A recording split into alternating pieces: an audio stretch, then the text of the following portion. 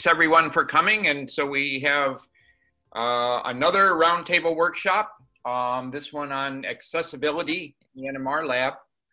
And so one thing I'd like to mention, since Krish isn't here, that Krish's next research workshop is coming up next week on Thursday, the 22nd. And the subject of that meeting is measurement and application of long range and, well, of heteronuclear J couplings. And the panel leader will be Thomas Williamson of the University of North Carolina, Wilmington. So I hope everyone comes for that meeting next week.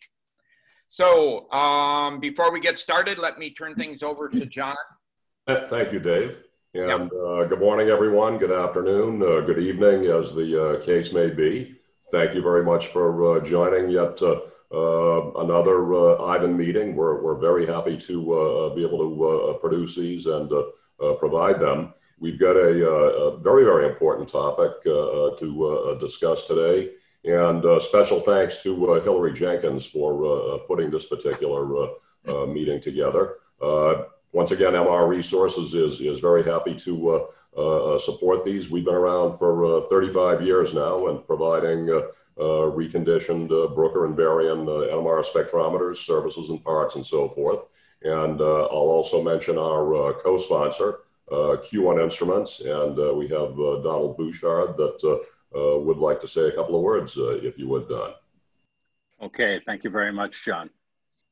We invite you to get to know Q1. Q1 designs and manufactures complete spectrometers from 400 to 600 megahertz with features for routine use in the research laboratory. Want to upgrade an older system? Q1 can retrofit AS and ultrashield magnets with complete upgrades, including automation, for less than you think. Q1 offers NMR instruments with excellent performance at an unbeatable price. Experts know the key to performance is the probe, and Q1 offers smart tune and match probes made by Q1 Tech. Our STM probes have a robust hybrid tuning mechanism, which means faster tuning, unmatched reliability, and improved throughput. Our STM probes are a patented design with tuning that is free from drift and hysteresis for consistent performance, excellent signal and noise, and superior solvent suppression, and are made by the renowned Q1 Tech team in Zurich, Switzerland. Q1 Tech has innovated to produce the world's first multi-platform probe, fully integrated into the TopSpin and vNMRJ platforms. The Q-Link Ethernet-based interface can be installed on a wide range of consoles to fully automate operation of older NMR systems and add multinuclear capability to two-channel spectrometers. Q1 Tech also offers custom STM probes up to 600 megahertz, such as this 3-channel high gamma probe for pharma studies, optimized for tritium observation, providing a wide range of decoupling and correlation experiments. Want to know more about our probes, consoles, and complete systems? Please contact us for a no-risk remote demonstration. Thank you. Thank you, Don. Great product lineup. I'll turn things over to Dave Rice at this point. And Dave, if you would get things started for us, please. Okay, let's get started. The format of the meeting is the usual format that many of us are familiar with. Hillary will be leading a panel with 5 speakers, and generally people will talk until generally about 12:40, or yeah, 12:40, and during that time, I'd appreciate it if everyone muted themselves and their videos so we can concentrate on the panel. And certainly feel free to put questions into the chat, and several of the panel members will be monitoring the chat to get those inserted in the discussion. And so after the talks are done, then we'll open up for discussion, and the meeting can go as long as we keep talking. So to get started, Hillary. Thanks a lot, Dave. So today, this workshop is focused on accessibility in the NMR Lab. This workshop sort of sprang up after we did a meeting in July where we were talking about remote access to spectrometers, and how that sort of compensated for some of the things that we ran into with problems with the normal day-to-day operation. It also sprang up because I mentioned that, wait a minute, I can't hear all the time, and that's something that I'm going to be talking about later. Before we go any further, though, in Canada, it's traditional that before we start a meeting, we begin with a land acknowledgement. And so I'm acknowledging that McMaster University, which is my place of work, sits on a traditional territory of the Mississauga and the Haudenosaunee nations, and that this land is governed by what's called the Dish with One Spoon Wampum Agreement. And it's a covenant with nature where you take only what you need, you leave some behind, and you keep the dish clean. And this is, below that, there's a little bit of an explanation of a land acknowledgement if you've never seen such a thing before. So today, the workshop is going to go with, as Dave said, with 5 different speakers, beginning with Kate Brown from the McMaster Accessibility Office. She's the Accessibility Program Manager, and she's going to talk to us about Chemistry Conversations, Accessibility in 2020. Kate's talk is necessarily Ontario-centric, but that doesn't mean that many of the regulations and legislation that hold in Ontario aren't applicable everywhere else. And in fact, a lot of that legislation is cross-applicable. Blaine Fiss is a PhD candidate in the Department of Chemistry at McGill University, and he's going to talk to us about accessibility in science and moving forward. Clemens, Anklin, who many of you know, is the VP of NMR Applications and Training at Bruker BioSpin, and he's going to talk specifically about accessibility with NMR spectrometers. Eric Schatzlein is the General Manager of Magmedix Incorporated, and he's going to show us a few of the mobility devices that can be used near high magnetic fields. And finally, I will talk to you about hearing impairment and accessibility in the NMR Lab. So I will stop sharing and turn the screen over to Kate Brown. Thanks so much, Hillary. Let me just start screen sharing. So to begin, I just wanted to show folks before I start the presentation where we can actually enable live captions in PowerPoint in Office 365 products. So McMaster has a license with Microsoft, and this isn't an advertisement for them, but it's a great feature. Under the slideshow ribbon, we can go to this feature, always use subtitles, and I can set these subtitles to come in above my slides so they don't interfere with any of the text. And then when I start to play from the beginning, then you can see that it's starting to pick up on what I'm saying. And it's fairly accurate, just so that folks know this is pretty good captioning as far as automated captioning goes. So thank you for that lovely introduction, Hillary. A little bit of background. I coordinate a program called Access Mac at McMaster University. We're situated in the Equity and Inclusion Office, and a huge amount of my work concentrates on translating provincial and increasingly national legislation within the university infrastructure, and necessarily involves working with students, staff, and faculty with disabilities, but not necessarily within the realm of accommodations. So my work is much more around community building, and really trying to figure out scaled out solutions to enable broader accessibility for the campus community. Some goals for the presentation. I thought it would be helpful before we get into the really excellent and nuanced conversations around accessibility that we should probably be operating from a few definitions. So what is disability? What is accessibility? Provide a bit of a contextualization about what disability representation looks like generally in STEM fields, and then just some snapshots into experiences that folks might be experiencing with navigating academia and STEM fields. Unfortunately, we don't have any time to get into detailed or nuanced understandings of the actual barriers, but I think that many of our speakers will speak to that today, which is wonderful. And so I've included a reading list at the end of this presentation, which helps to provide a little bit more rich understanding about what some of those barriers and solutions might look like, which I'm happy to share with folks after the presentation.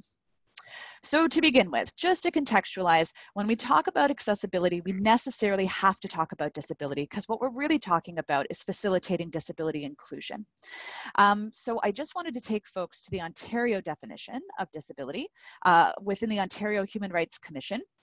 This is actually a policy-driven definition that is incorporated within the legal atmospheres, but it's also included within all of the policies at our university, as well as, I'm guessing, all policies within Ontario universities, mainly in our accommodations policies, but also in our accessibility policies.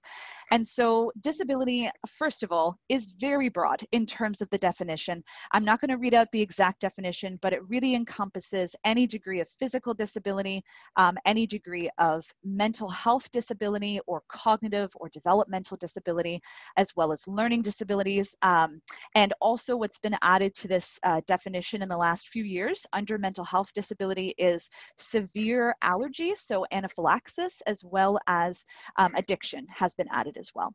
And so what I wanted folks to be particularly mindful of is sort of the interpretation of disability as being interpreted very broadly, but also that there's this interesting nod to what's called the social model of disability, which conceptualizes disability as being impacted by external barriers, as opposed to being inherently problematic within the individual themselves. That disability may be a result of combinations of impairments and environmental barriers. So when we're talking about supporting disability and accessibility within our environments, we necessarily have to look to external environments as well. So getting back into the presentation, I wanted to provide a particular focus on an area of disability that's maybe not necessarily thought through or thought of when we talk about disability in STEM, and that would be what we would call a non-evident or an invisible disability. And so it's not limited to the definitions that I've provided on this slide, including cognitive impairment and brain injury, autism spectrum disorder, chronic illnesses and chronic fatigue and pain, somebody who may experience deafness or be hard of hearing, blindness or low vision, anxiety, depression, PTSD, and more. So it's not contained to that group of conditional impacts or impairments, but rather is broadly interpreted once again. And what I wanted to draw attention to is the fact that the body is always changing, so disability and chronic illness may be unstable or periodic throughout one's life. One might not necessarily always identify as being disabled or having a disability. And so even more so importantly, we have to focus on what we can control when it comes to accessibility and not necessarily focus on individualizing persons' experiences and providing individualized supports for those people. We really have to think about how can we modify our environments to the best of our ability in order to enable more universal access. And so then this leads us into a discussion about what is accessibility. The definition that's included in a lot of policy, accessibility refers to the design of products, devices, services, or environments for folks who experience disabilities. So Ontario has laws to improve accessibility for folks with disabilities, including the Accessibility for Ontarians with Disabilities Act, the Ontario Human Rights Code, and the Ontario Building Code. But I should also mention, because I know we have an international audience today, that we have excellent legislation available in the States. We have legislation that's available within the UK, New Zealand, Australia. So there's actually quite a body of international legislation when it comes to accessibility and disability. And so I include this image in a lot of my trainings to sort of visually represent notions of equality, accommodation, and accessibility in order to promote what we're working toward with the goal of being accessibility. So equality, where we've got the chalkboard, somebody is able to reach it, another person is struggling to the left, and then a person sitting in a mobility device can't even reach the chalkboard at all, represents the idea of treating everybody the same, as if they're all coming from similar backgrounds and that they all should be considered with what might be determined to be an equal process. Some people equate that with fairness as well by treating everybody the same, as if they're coming from the same area in their lives. Accommodation is represented in the middle. So we have this little box that the shorter person is standing on, and we have a ramp with a platform that the person in the mobility device is able to now reach the chalkboard because we've applied an individualized fix. And so accommodation processes are very common within organizations. They're well established over the past 2 to 3 decades. But we can see that as more and more accommodations are needed, especially within very large organizations like a university, those systems can become quickly overwhelmed trying to support individualized responses. So for example, in our student accessibility services realm of undergraduate and some graduate students, we currently have over 3,400 students registered with that service within our undergrad. And I think approximately 6 counselors that work to support students through those accommodation needs with their faculty members. So then really working towards this goal of accessibility, which I'm hoping that we get to talk more about today, the idea is to modify the environment. So we recognize that folks are coming from different backgrounds, they have different limitations, and this isn't just applicable to disability. Everybody works within a set of limitations. And so we work to modify the environment, in this case by making the chalkboard bigger, lowering it a little bit. It's a bit of a simplified approach and a simplified demonstration of what we're talking about today, but I think it's particularly effective in sort of visually demonstrating accessibility. So then what does this look like within STEM fields? Why are we talking about disabled experiences with respect to STEM fields? I thought I would provide a bit of a snapshot of the literature before we get some very specific examples. So a bit of a macro context. This is within an Ontario and Canadian context, but I know it's applicable across sort of international realms as well. So the first being that folks with disabilities, Canadians in particular, are less likely to obtain post-secondary educational degrees compared to their non-disabled counterparts. And we also know that the choice of programs and careers are significantly impacted by disability interacting with post-secondary environment. So where there's emerging evidence that folks are not necessarily being as impacted in their undergrad, where we're really starting to see it is in a lack of mentorship and support and navigation of accommodation processes that then impact folks going into their master's degree, or maybe whatever professional schooling they might be going into after their undergraduate degree. Unfortunately, there are no current national statistics on the current number of students with disabilities pursuing STEM fields within Canadian post-secondary institutions, and this has to do with how stats are recorded within student accommodation services. They don't typically collect demographic information related to the student's faculty or their program. They're really just recording their classes that they might be in. However, we do have numerous Ontario-focused reports and Canadian empirical studies that indicate that disabled students with evident or known disabilities are often discouraged from pursuing STEM in the first place. So that's sort of going from high school into undergraduate. Disabled students entering into STEM fields often experience significantly disabling environmental barriers that prevent them from participating and succeeding in STEM. And the primary barriers that have been identified are not the built environment. They are attitudinal. So what might also be called ableism, which is discriminatory attitudes towards individuals with disabilities, are actually more impactful on a student's ability to succeed in STEM than any physical barrier or sensory barrier that we might be currently thinking about. And there's some great information in this article if folks want to read further about some of those experiences. So just to sum up, when we're looking at more of a micro context, we have to recognize that attitudinal barriers, the lack of data tracking of disability existing in STEM, and also specific to the Canadian context, it's quite different within the American context. There's little funding available in Canada to make STEM environments more accessible.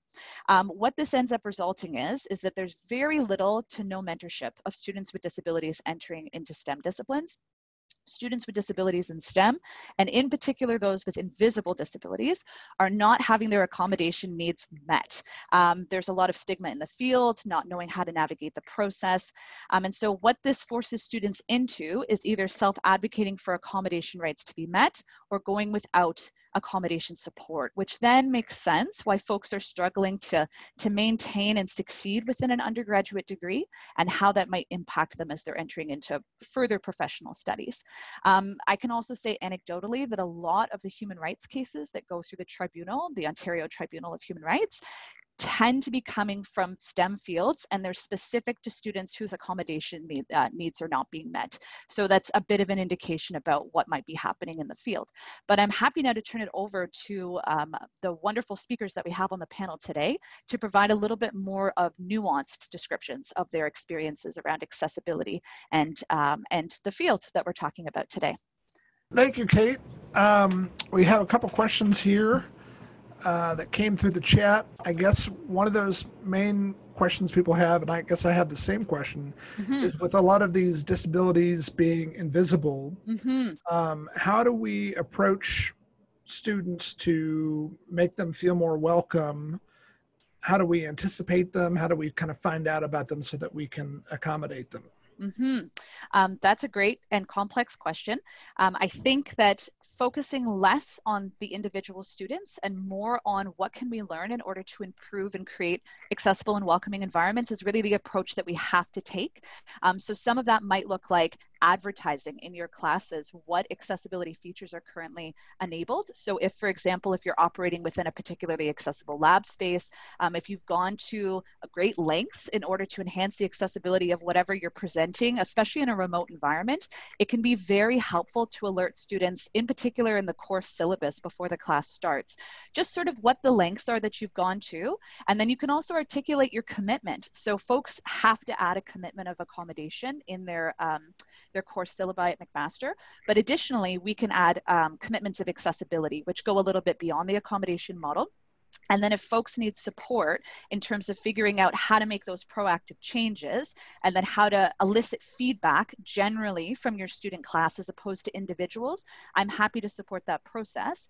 It's just that we can get into a little bit of trouble when we're trying to figure out sort of more individualized needs outside of the accommodation process, because then we can have some issues with power dynamic that might happen, and where despite best intentions, folks might be focusing more on diagnostic sort of criteria, focusing more on the student's condition as opposed to what the functional limitations might be that the person's experiencing, which is why we also promote going through an accommodations process, just for those individual supports outside of the accessibility focus.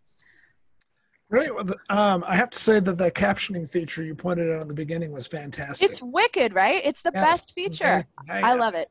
I never realized how bad my hearing is until I watch myself stare at captioning all the time.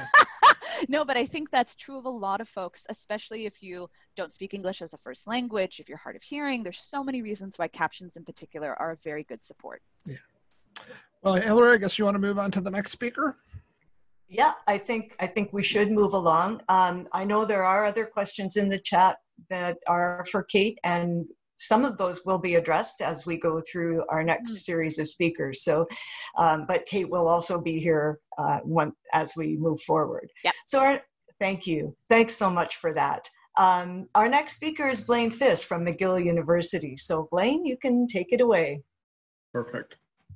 All right, well, thanks so much, Hillary, for the invitation. Thank you, everyone. This was a rather sudden surprise, but Dr. Robinstein brought this to my attention, and so I'm really looking forward to being able to share some of my own experiences as a scientist with a disability and how we've been able to actually build on some of the systems here at McGill. So a bit of a background on me first and foremost. So who am I? Where am I coming from? I grew up in Kitchener, Ontario, so eventually moved over here to McGill. But my major challenge in life has been that I was diagnosed very early on with spastic diplegia cerebral palsy. So for those who don't know the specifics, spastic referring to spasms and muscle tension overall, and diplegia meaning that it affects two of my limbs, in this case, both my legs. So overall, growing up, this has presented me with a couple of different challenges, namely around balance, coordination, as well as some fine motor control as well. And so I wanted to highlight how the fact that despite my growing up with this, and thankfully through some surgical improvements as well as physiotherapy, I was able to actually get away from using mobility aids and now can move more or less independently. My challenges still aren't completely eliminated, especially in a scientific context. After a fairly simplistic childhood, I ended up doing my BSc at the University of Guelph, so moving just up the road a little bit and focusing in on nanoscience. And then more recently, I've moved here to McGill, and I'm wrapping up the 4th year of my PhD in chemistry and hoping to graduate, COVID dependent, of course. So I wanted to give two very quick examples about some of the experiences that I've had using NMR throughout my PhD, and have actually been able to work in some fairly simple, but also very effective fixes to things that oftentimes the community doesn't tend to acknowledge. And again, I'm not going to hold that against the community at large. This is something that oftentimes isn't talked about because meetings like this aren't as common as we'd like to think that they are. So I'm really thankful also that this meeting is being put together in the first place. All right, so this photo that I've included on the left-hand side is an updated photo of one of our top loading and auto loading NMRs in the department here at McGill. And so this is a very traditional sort of scene, right? In a lot of cases with solution NMR, we either have loading directly into the probe from the top, or we have also these auto loaders which are mounting to the top of the machine itself. And before we had this wooden staircase in place, we had the very traditional sort of two-step metal step stool that I'm sure many of you are familiar with. And while this works for the majority of the department and the majority of grad students that I work with, for me personally, having the stability and confidence to step up on a fairly unstable step stool, place my sample into the probe, and then be able to stabilize myself and step back down was not something that I could do with a lot of confidence. And so I brought this to Robin's attention and said, hey, can we come up with something that is potentially a little bit more stable for everyone? And this was the alternative that we ended up coming up with, these wooden staircases. Obviously, this has a lot of added stability over a traditional step stool, but is still not a perfect system, right? We're still restrictive towards people with other mobility aids, things like wheelchairs and walkers that may not have the strength or coordination to actually facilitate moving from one assistance aid to a staircase itself. So I'm not saying that this is a perfect fix, but definitely an improvement in and of itself. The other smaller example was that a lot of my initial projects in the department involved our solid state 400 megahertz machine. And for those of you that are familiar with using these types of machines, as I'm sure a lot of you are, oftentimes when we're tuning the probe or when we're inserting the sample, we've got to kneel down or bend down underneath the magnet in order to actually be able to access these things.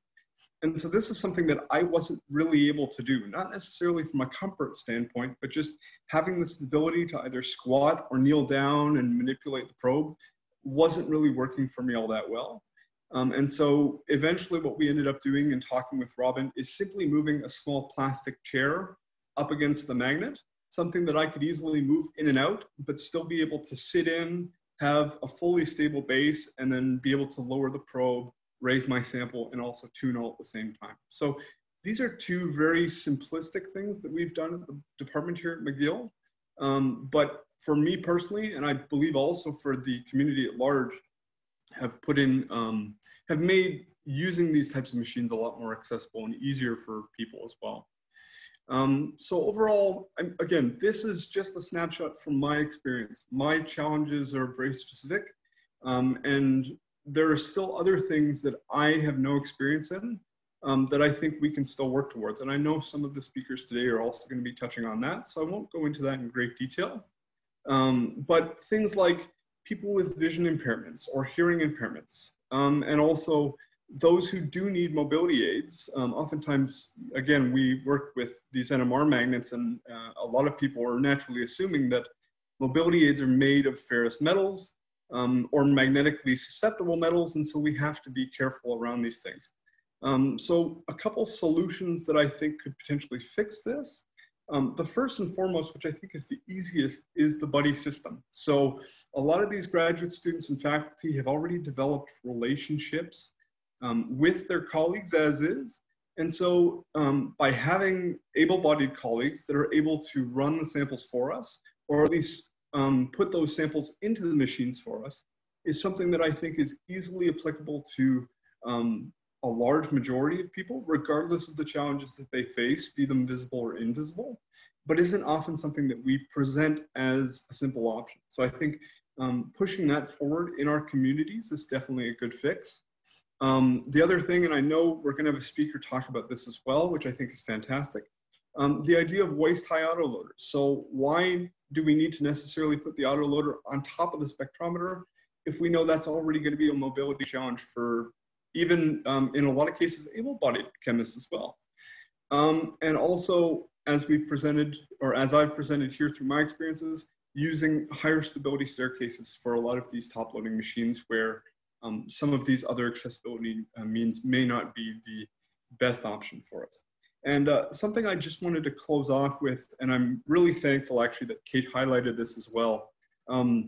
Accessibility ultimately is benefiting everyone. So not just those with visible or invisible challenges, but also those who may not necessarily understand the benefits that those accessibility aids are giving them.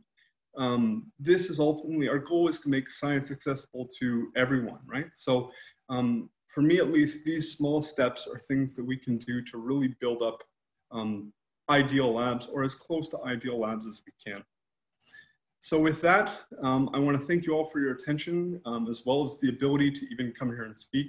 I really want to thank Dr. Robin Stein for bringing this meeting to my attention, as well as the two groups that I've been able to work with for the past couple of years, who've really helped make my experience in science a really enjoyable one. So thank you, and I'll address any questions you might have. Thanks, Blaine. That was an excellent presentation, and thanks for sharing that. I really liked that comment you made at the end. It really is important to remember that if we build accessibility into it, everybody benefits from it. I think one other time you mentioned no one regrets having a sturdy ladder to bring your samples up and things like that.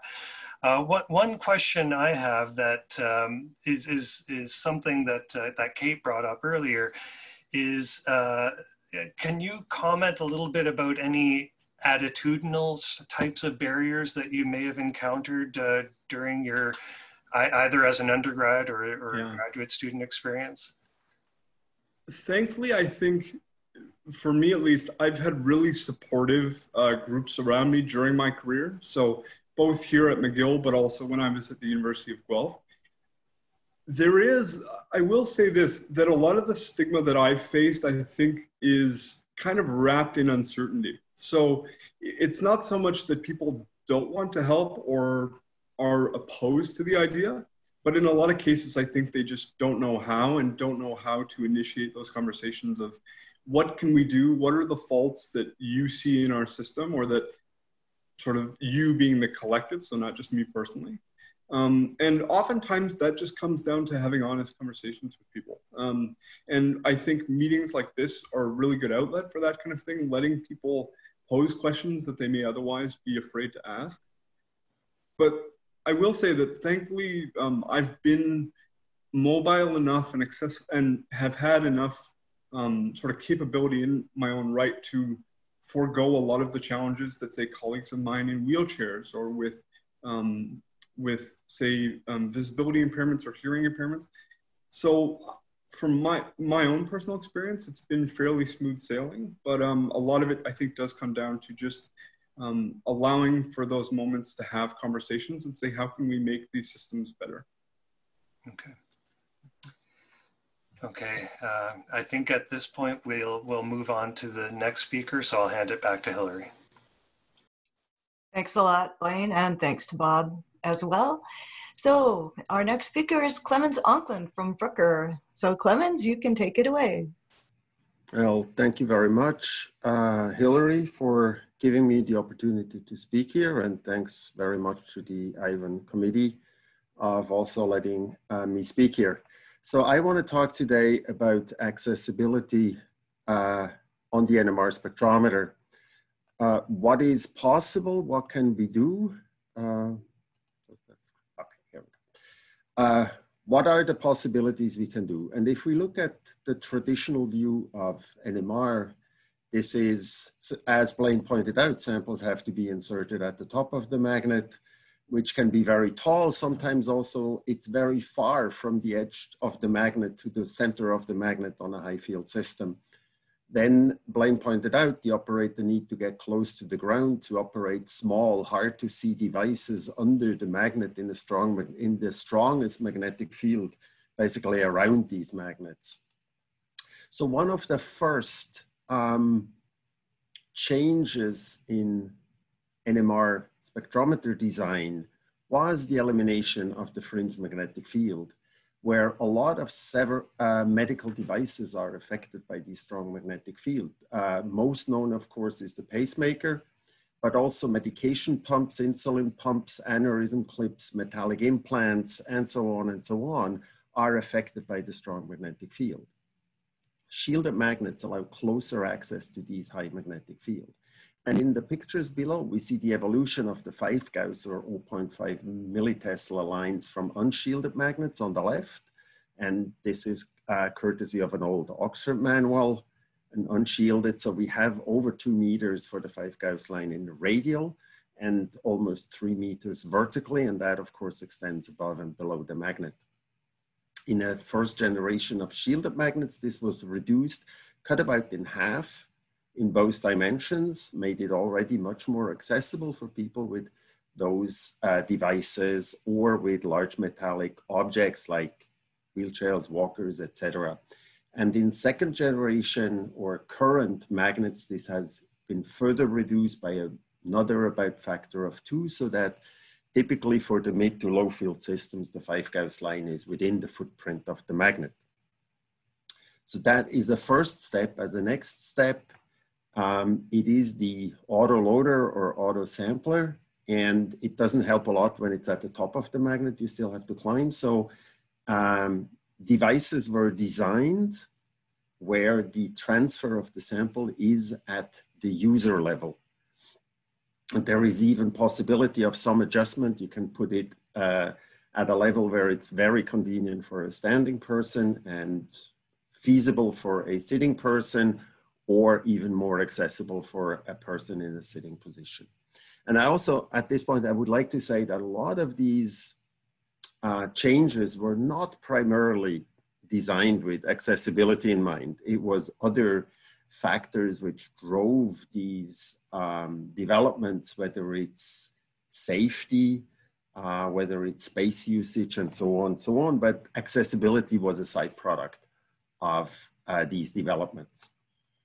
When we go further, and that already was pointed out, in the past, you needed to get under the magnet to tune a probe, to insert the probe, that we still have to do, or to adjust magic angle and these things. And over the years, automatic tuning and matching devices have been introduced for the majority of the liquid state probes. So this step of going under the magnet has been eliminated. And as of recently, we have announced a magic angle spinning probe, which has automatic tuning and matching and automatic magic angle adjust, to also eliminate that step of having to go physically under the magnet. And I know from probe removal that I have just age-related vision. I wear progressive glasses, and of course my close-up part of the glasses is at the bottom. When I'm under the magnet, I would like to have it at the top. So that's already a difficulty right there. When we look at the last part of an NMR spectrometer, this has to do with the workstation and the software. And their most operating system, as we see now with this wonderful closed captioning, offer various accessibility solutions for disabled users. So if you go into settings of, for example, Microsoft Windows, you will see an entire list of things you can do to make access more easy. But this, of course, also applies to the application software itself. If the operating system can do it, but the application system not, it's not as helpful. So for example, can you increase the size of the display? Can you go from a standard display to large fonts and icons, which makes it easier for people with visual impairments? And one thing is also another item you can do from the software, and you allow remote access. And of course, there are various remote access options, which we now use extensively due to the social distancing, whether it's remote desktop or team viewer, no machine and more, or the submission of samples from a web browser or mobile devices directly into the NMR software. But another disability, which is often overlooked, is color vision. And I looked it up. It's about 8% of the male population is affected by that. And in females, it's not as prevalent. And there are 8 different types of it. And you want to have the display in a way that all these people can actually see what is being displayed. And if we just take one example here of monochromacy, this is complete color blindness. You cannot distinguish any colors. Our standard display of a 2D spectrum in red and blue is obvious to everybody, except people with complete color blindness. And that same image here from a simulator on colorblindness.com, you can simulate what it looks like, shows that that's gray and gray, no distinction between positive and negative level, for example. But you can easily adjust for that by choosing different colors. Here we're looking at the LA Laker colors, purple and gold, or LSU Tiger colors, whatever your preference is. And if you turn that into a monochrome image, you can clearly see that this is a better choice, because now we can tell the 2 different directions, positive and negative, from each other. And this completes my tour of the features which we have done from a manufacturer point of view to make NMR spectrometers more accessible to a larger group of users. Thank you very much for your attendance, and I'm open for questions. Thank you very much, Clemens. Always a great talk. I think it's really interesting with Blaine's point about how accessibility benefits everyone. It's interesting to see that sometimes safety can generate accessibility accidentally. And it's interesting to know and to see that some of these features in Windows and in TopSpin are there to benefit us, even if we're not aware of them at first. One question that's come up here is, has anyone managed to get funding for equipment on the basis of accessibility that you're aware of? Yes. Yeah, I wouldn't know the exact case, but it has been, this has been done. I would also, Clemens is right, because I know Canada doesn't have the greatest infrastructure for this funding, but actually there's an entire association of disabled chemists that exist in the States. And so there's actually quite a developed infrastructure over the last 10 to 15 years for public funding available to make lab spaces more accessible. I think with equipment, it was mostly getting supplemental funding. So you get the funding of the instrument through the standard channels, and you get supplemental funding for something like a sample changer through well, one thing I abstained from in my talk is talking about that some of these protections are under attack right now. No politics in this meeting. Can't escape politics. Exactly. Does Bruker still sell the sample mail, which was made single sample loading more accessible? In principle, yes, but it has not been very popular in the past if you can have 24 minimum. So yes, it has been done. We've seen it mostly on instruments which like 800s and 900s, where samples spend in the magnet like 2 weeks in the magnet. So, but you still don't want to climb the ladder. Oh, and what you pointed out is really important, because the safety aspect at a rail-less two-step step stool from a safety point of view is absolutely dangerous, because you're also holding glass in your hand while you're climbing up there. So railings and platforms are highly important. All right, Hillary, do you want to take back over control? Sure thing. Thanks a lot. Thanks to Clemens and Ken, and thanks, Kate, for your point as well. Eric, we're going to step down to you now, and you can tell us a little bit about some assistive devices. Hello, I am Eric Schatzlein of Magmedix. Thanks for joining us today to discuss this especially important topic of accessibility in the NMR Lab. We've heard from Blaine about his current needs for accommodation and his past need for mobility assistance devices. Clemens has told us about how Bruker has worked to actively shield magnets and reduce the magnetic field, and now the 5 Gauss line is less than 2 feet from the magnet case. People that use wheelchairs, walkers, crutches, or other mobility devices to move around still find it difficult from a safety standpoint to access the NMR magnet, especially older non-shielded magnets. This is due to the most mobility devices being made of magnetic materials, but there are now alternatives. I'm here today to tell you about a few devices that can allow people with mobility assistance needs direct access to the NMR magnet or high magnetic field areas. There is currently available wheelchairs and walkers that are rated for use in 7 Tesla MRI scanner suites. So what does this mean? Here we see the typical Gauss line maps for a 7T MRI scanner. The 5 Gauss line is marked in red so that we can see how far it extends from the magnet. That distance is about 24 feet. The 400 Gauss line is marked in green, and we can see that it extends beyond part of the scanner cable as well. If a wheelchair needed to stay outside the 5 Gauss line, a patient would have to walk a fair distance to be able to get to the MRI scanner table. Many users of wheelchairs do not have the ability to walk those distances. But with currently available offerings, there are non-magnetic and non-ferromagnetic wheelchairs and walkers rated to 7 Tesla magnets. These devices can be used to transport or assist patients right up to the side of the MRI scanner table. This means that they are usable in magnetic field strengths above 400 Gauss. What this means for NMR labs, there is now some mobility devices available for close-up use around NMR magnets. It is always best to check the magnetic field and verify where that field extends to, but in many cases, even old non-shielded magnets can now be accessible. If anyone has any questions or needs more information on these other mobility devices, please feel free to contact me at Magmedix. Actually, I think I'll just I'll ask a question or two.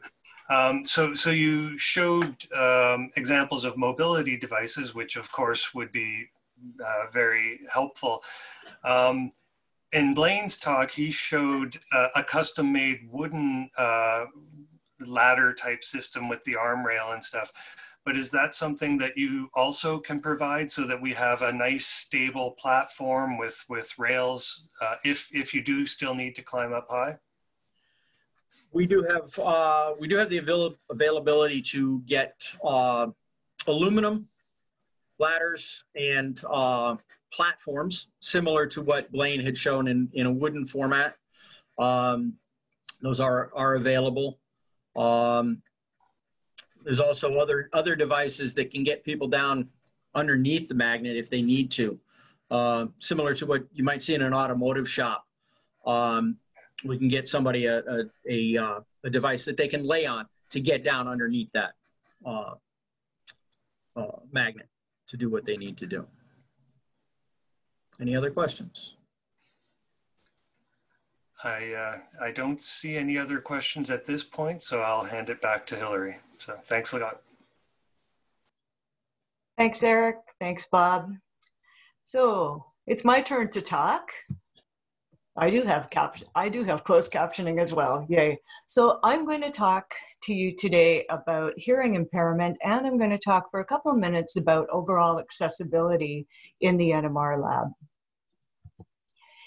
So I'm going to start just very briefly to remind us about verbal communication.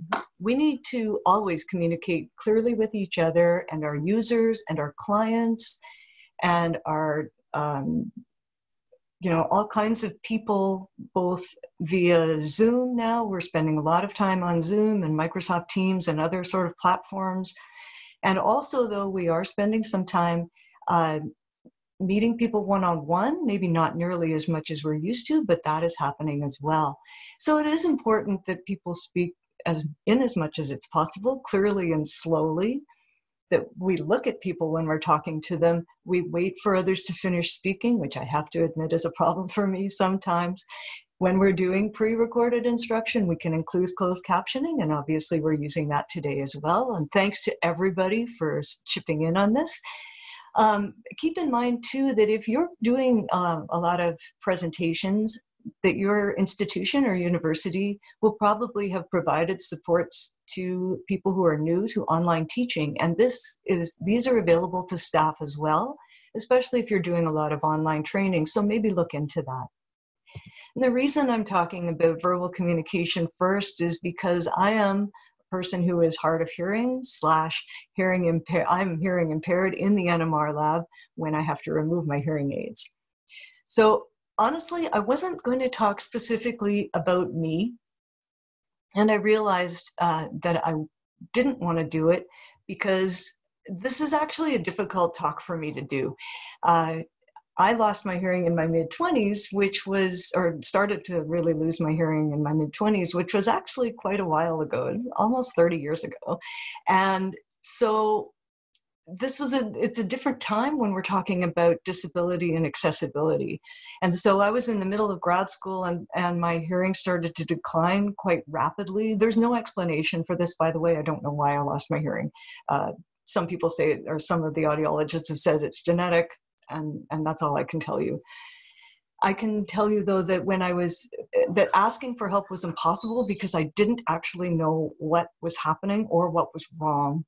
I do know that I was blamed for not hearing things both at home and at work, and that was pretty unpleasant because we didn't know, or I didn't know, and then people started to say, well, you can't hear, and I couldn't believe that that was actually true. As things progressed, I started to miss a lot of important detailed conversations, and this then reflected back on me being sort of labeled as, not as smart as everybody else because I didn't understand everything that everybody was saying all of the time. And again, I have to admit that I denied the idea that I had possibly lost any of my hearing. I did know though that I had a little bit of a problem because when I was in a meeting situation, I couldn't understand when people were asking me questions. But if I asked someone if they could, repeat the questions for me, so I would have maybe one of my colleagues, I asked them once if they would mind standing or sitting near the front and repeating the question. And they took that to mean that I didn't understand the question and that they would have to answer for me. So this attitudinal, ableism, I guess, was really prevalent, but honestly, I didn't know what was going on, and I didn't know that I really had a problem until I finally had my hearing tested when I was about 28 years old. At the time, I was told also by that audiologist that they couldn't help me because there were no digital hearing aids that helped you just hear the higher frequencies. They were just hearing aids that magnified everything, and it would have driven me nuts. However, by the time I was a postdoc, I was able to get new hearing aids, and honestly, getting them was revelatory because I had no idea what I was missing. Now, I honestly wasn't going to show you the results of my most recent hearing test. However, here they are. A normal person, in quotation marks, usually hears everything most in this range, the 10 to 20 decibel range. However, you can see that Hillary does not hear that. Hillary's hearing tends to degrade really quickly. So right around 750 hertz, or even 500 hertz, I'm losing a lot. I've got to have things turned up to 30 decibels in order to hear at that range. And you can see as we go along that it degrades and degrades so that when we get to higher frequencies, I've got to have things up to the 60 to 80 decibel range in order to hear them. I'm lucky that hearing aids work for me. They don't work for everybody who has a hearing problem. And so sometimes people are hearing impaired and there is no solution for them. I also am very privileged that we have a really good benefits plan at McMaster, and so the current hearing aids that I have in my head have all kinds of accoutrement, I guess, and they were a whopping $6,000. But as I said, with a really good benefits program, I was able to afford them. So, like I say, I'm hard of hearing with the hearing aids in. I'm hearing impaired when they're out of my head. I have to take them out when I'm under the magnet, for example, or doing nitrogen or helium fills and that kind of thing. So in the lab, like I say, I have to remove the hearing aids, and we're all wearing masks because hello, COVID. So at McMaster, everybody has to wear a mask in every public area, and we include the NMR facility as being a public area. And so when people are wearing masks and I have my hearing aids out, I absolutely cannot understand a thing they're saying to me. They can yell or try and talk louder. I find it's more embarrassing for them to talk than it is for me to ask them to repeat. And I have had it happen that some people will just avoid talking to me because it's too difficult for them to keep repeating themselves. My good friend Robin Stein, however, went out and purchased a mask with a transparent area over the mouth. And while it isn't particularly enhancing to for her, it gave me, I have to say, such a huge feeling of relief to be able to see someone's mouth and to be able to read lips when they were talking. So something like this makes a massive difference for somebody like me. I want to point out, sorry, and I meant to earlier, that when I was first told that I couldn't get hearing aids, I decided that I had darn better learn how to read lips so that I could understand what people were saying to me at the very least. So something like this is really helpful for somebody like me. The thing is, it's not the most comfortable thing for the wearer. Now, if we think about safety, when you've got someone in the lab who is hearing impaired, what we've done is we've made sure that our fire alarms all have flashing lights associated with them. So if the fire alarm goes off, if I hear the loud sound or I feel it, I don't really hear it if I've got my hearing aids out, but I see the flashing light, and so I know that I should get out of the lab. We've also established a buddy system, so Megan and Bob will text and email me to make sure that I'm out of the lab or to find out where I am. Other things that are sort of day-to-day is unusual noises. I don't notice the way people who can hear properly do. So I'll walk into the lab and maybe there's an unusual noise, but I don't identify it that way. But Bob walks into the lab and he's immediately on guard because he can hear something that I don't understand as a noise that's different. Other things that are, normal day-to-day for me, I don't hear on the phone all that well, except for my own phone because it's Bluetooth to my hearing aids. And I can't always hear if things fall off the counter, et cetera, et cetera. But most of the people that I know and work with now know that I have a little bit of a problem, and everybody is really super supportive and we all do our best. So jumping sort of very briefly to talk about the NMR lab itself, I think that when we as NMR managers and staff look at what we have to do day to day, as far as maintenance and operations in our facilities, we have to be very able-bodied people. And what that sometimes translates to is that we don't realize when an accommodation or when accessibility has to be built into the lab, because we have to climb up all over the magnets and climb in underneath the magnets, haul a doer down the hallway, and sometimes those hallways are really long.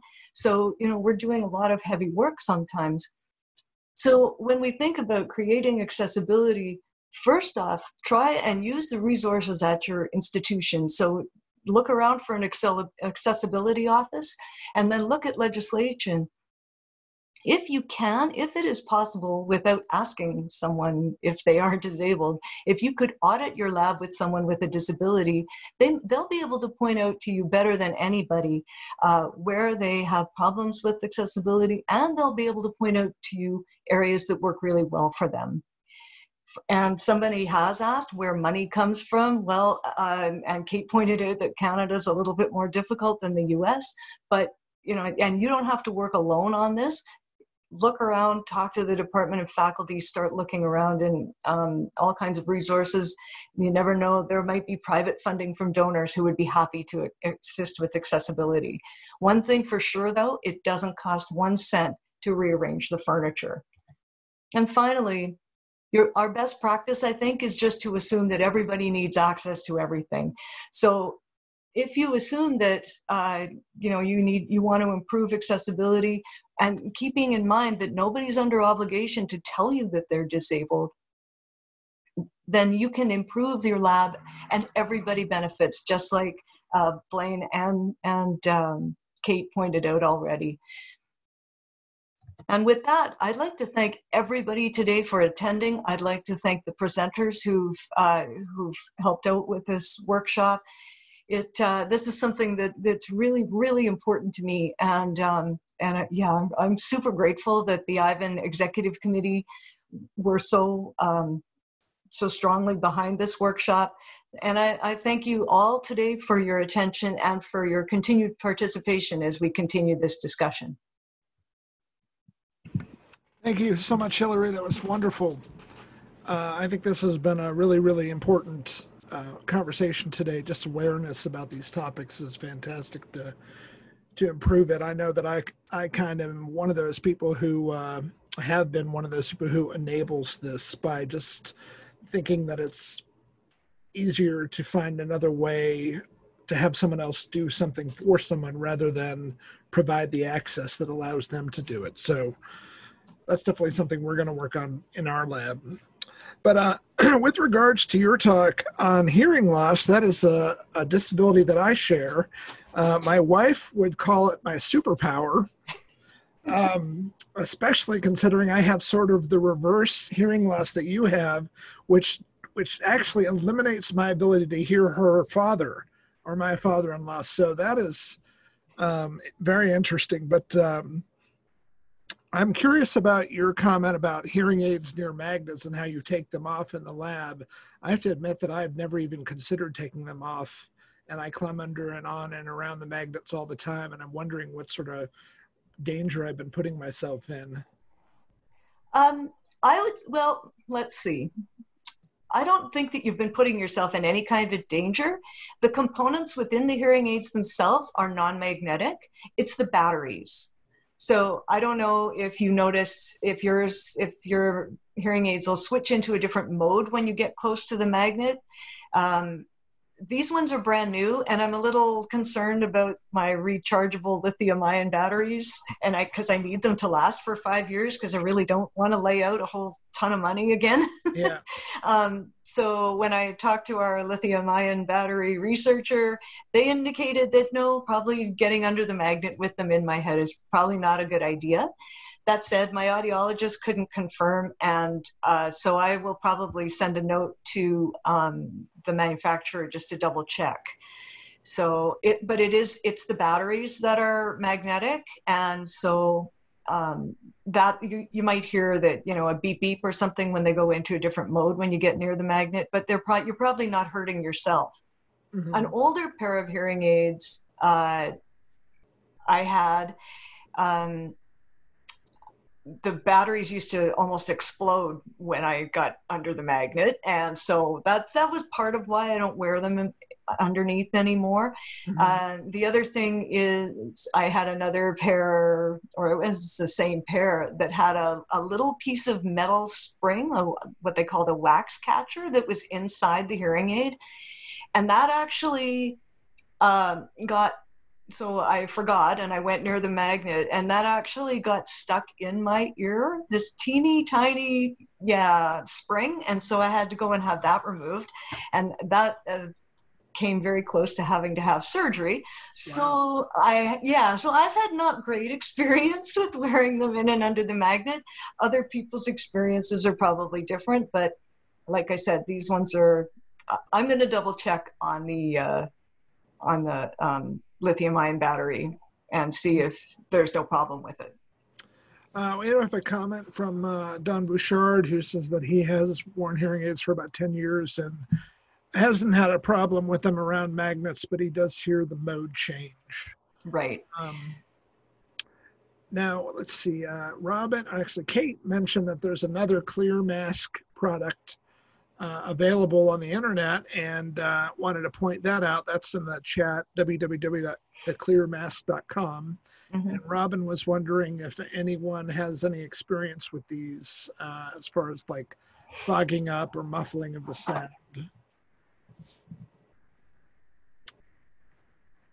No experiences. People may not have. Sorry, So, I did offer a comment, sorry, to respond to that. I was just saying to Robin that there's tricks to making your clear mask anti-fog.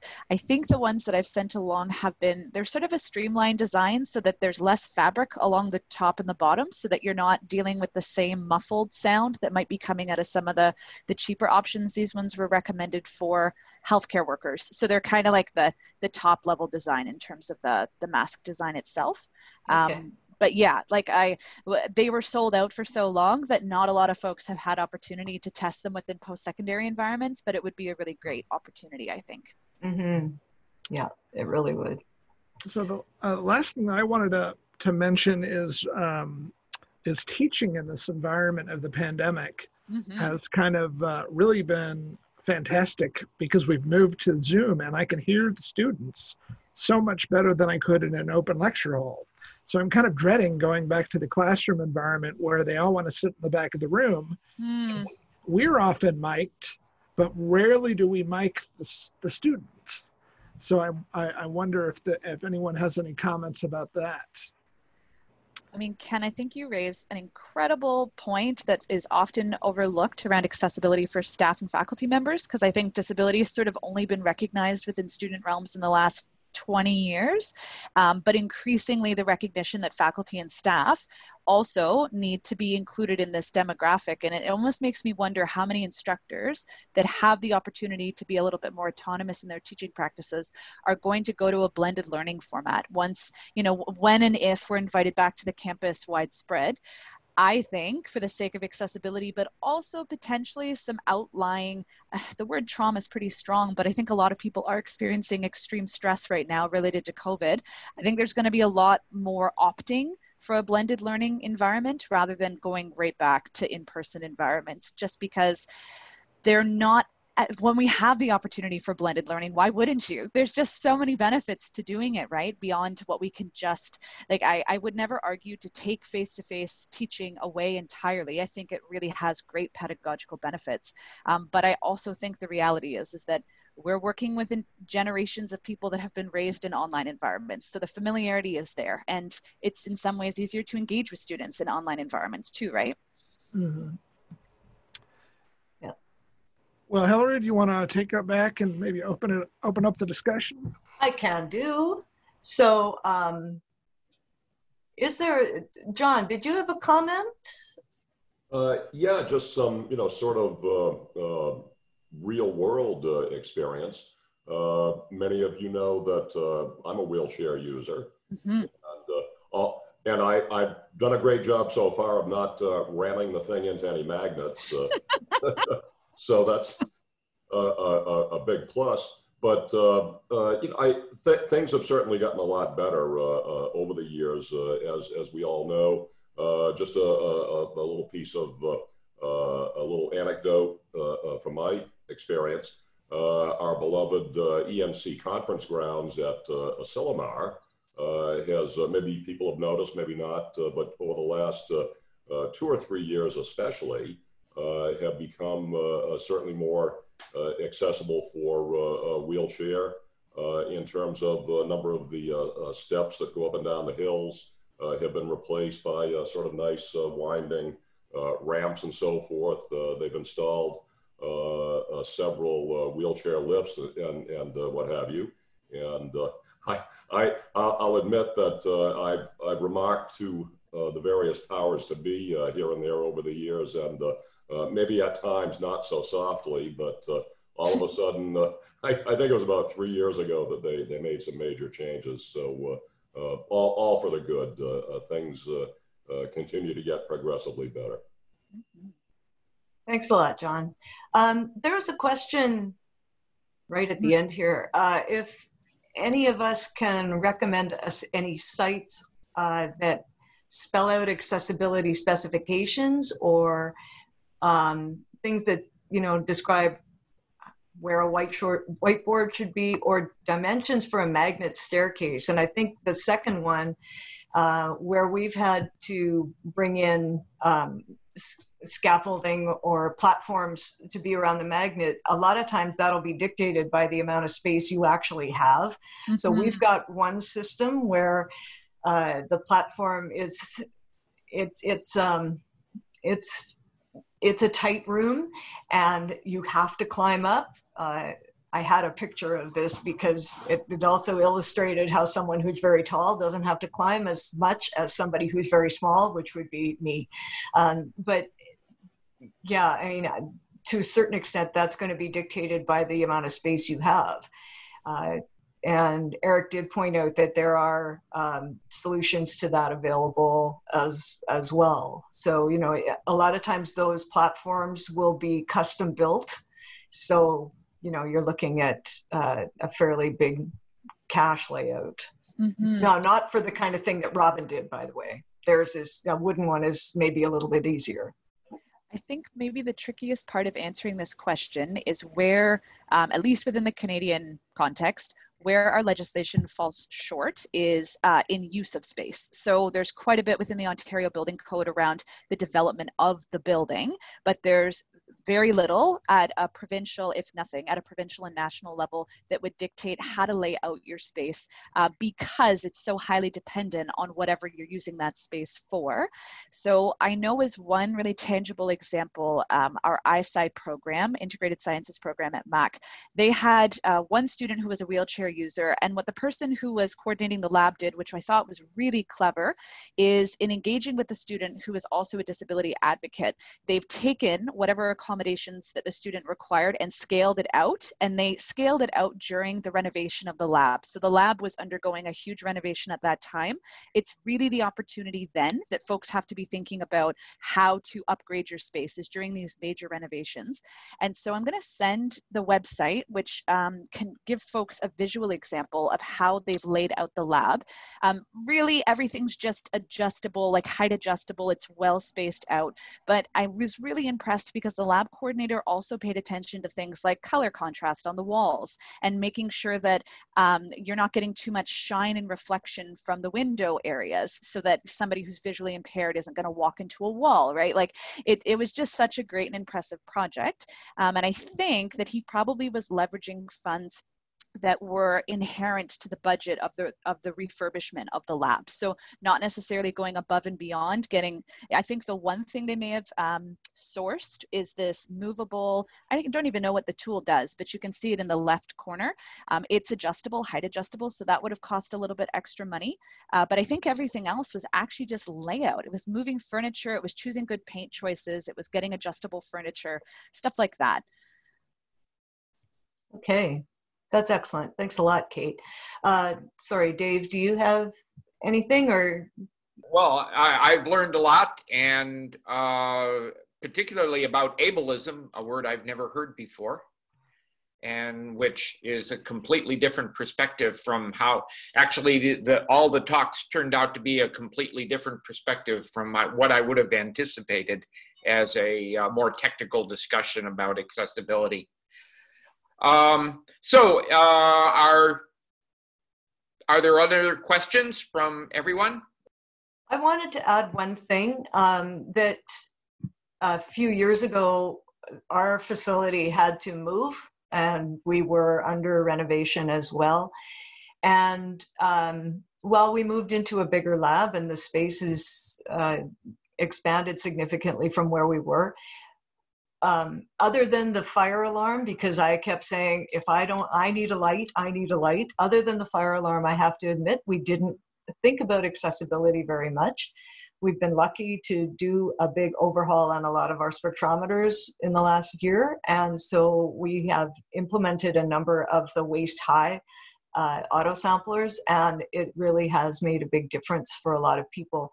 Again, you know, a lot of these things will stem from safety. And so I was just relieved to not have people up on ladders 24/7, because when people are submitting samples up high on top of the magnets, and we're not around, or not a lot of people are around because the facility is in the basement and we don't get a lot of traffic down there, you know, anything can happen, and accidents can happen whether you're able-bodied or not. And so now that those changes have been made, it's actually, you know, a big relief more than anything else. But yeah, we'd like to open up the floor. So if anybody does have any other questions or any other comments, then please please go ahead. Feel free to say anything. Otherwise, yeah, we'll get moving with the rest of our day, I guess. But if you do have anything to add or questions to ask, well, I'll add one thing, and then maybe if there are no other questions, and that is the other two things I reminded of from Clemens' talk were the sample mail-based sample changers and shielded magnets, both of which were Bruker innovations. And and so I can remember being stunned by them all back 20-some years or more years ago. So, but with that comment, I'll ask if there are no more questions. Maybe this is a good time to wrap up. Oh yes, before we go, let me remind everyone again that we're having a meeting next week on Thursday, the 22nd, about J-couplings. And let me give things to John before we wrap up. This, I think, in my view, has probably been one of the most important IVEN meetings to date. And I'm certainly very much appreciative for everyone's input. Once again, to Hillary for putting it all together for us, and all of our speakers as well. Many thanks. Okay. So thank you, John. With that, then let's call the meeting closed. I guess I don't have a gavel. Thanks, everybody. Yeah, that was awesome. Thanks so much. Yeah, thanks, everyone. Yeah.